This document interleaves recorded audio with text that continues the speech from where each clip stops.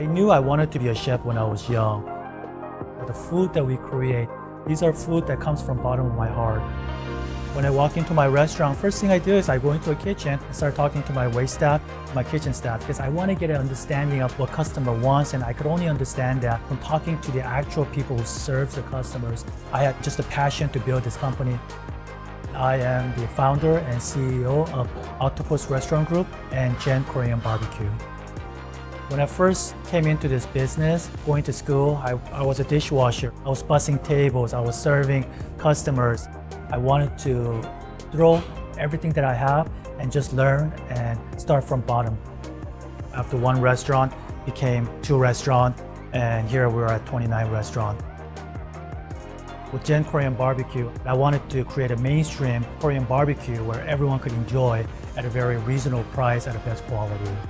Being an owner of a restaurant, I needed to bring that education of what I learned at Cal Poly to make it successful. Cal Poly really made me understand that there was more to being a chef. It's not just about lectures and testing, it's more about hands-on experience.